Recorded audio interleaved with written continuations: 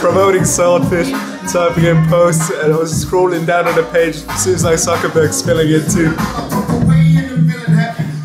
Looking at all these pictures, it had to stand up from my computer. I can't believe this.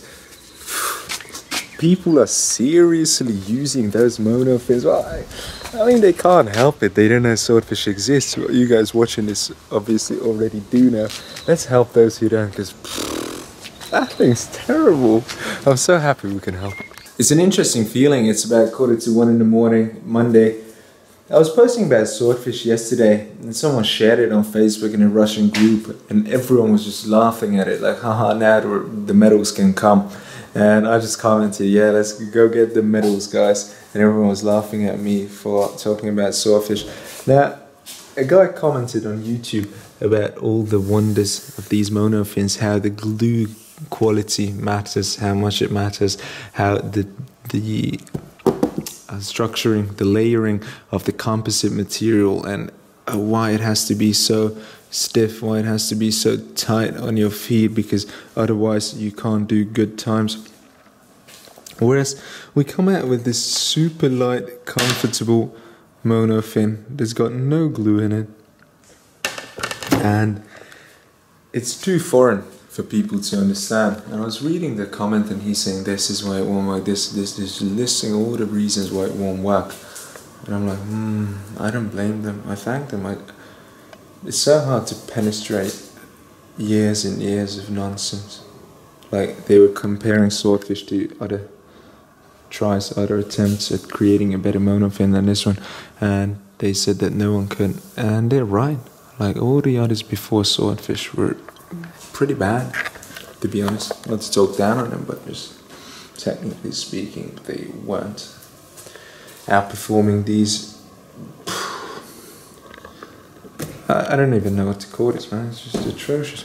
But penetrating noise, yeah, when you come out with something that's so revolutionary, it's not a revolution, a fin swimming revolution, we aren't talking about that. When it's so new and it changes the game completely, then you've got a lot of noise to cut through, and that's our job. So we're going to change our tactic and get some record holders to beat their own times, to beat the world record, to beat the European record with the Swordfish, and then it will be pretty obvious which one's the best monofin. Until then, all I can tell you is you can either purchase your Swordfish now to get it in time, and when it hits those records you'll be like, oh man, I've got it, or wait and see what happens. The more Swordfish beat the records, and then order your Swordfish and wait for it, because a lot of people are gonna get them. Oh, bless, guys, bless. Reading an article that was published about Betsy and myself, that we're working on industrial robots here, and Finn says Betsy with Swordfish. Sorry for videoing the screen, I just grabbed the camera, and at the end, look what I found. Yeah. Well, poor fin manufacturers wasting their money on showing monofin ads to us. Well, not for long, not for long. Good luck there, guys. No, I mean, seriously, you can start developing something else. Guys, Danish Konyo world champion, world record holder, I believe so, don't quote me on this, I'm not entirely sure, was here today. Now, I'm sure that he was here today, I'm not sure about his accolades. Phew. You can see our sea, that's why we're developing Swordfish here, because we're on the seashore. So he was here today. He manufactures bifins, crawl fins, and he was asking us, can you try this? He was looking at Swordfish. We were like, yeah, sure, man. He's like, and I'm taking this, and he went straight off to swim in the lake. Tomorrow morning we're going to the swimming pool to see what his time is going to be. We're going to go there, time it, got the GoPro ready. We're in a video, get some underwater footage tomorrow. What I want to show you guys is this. This is a...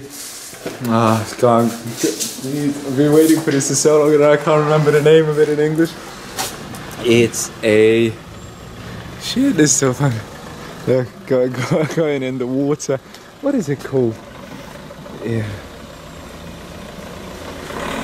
That's so funny that it doesn't come to me, man. I work with that stuff so much. I was just doing a video in Hungarian Now I can't remember the name. I'm gonna cut it here and tell you the name when I remember. Harmonic Drive. That's even the name of the company that manufactures it. Harmonic Drive. Take a look at this. This is an insane component. This is for our robot, our coding robot. As I mentioned in one of the previous videos, swordfishes are going to be coated, clear coated after hydrographic patterns are applied. But we are obviously not going to do that by hand if we develop robots. So seriously, if you think we're just going to go there and spray it ourselves, nope, no way.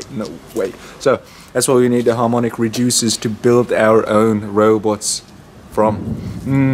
Stuff that goes down in this workshop, you've got no idea. You guys will be looking back at these videos like, shit, he told us, he definitely did tell us, we just didn't listen.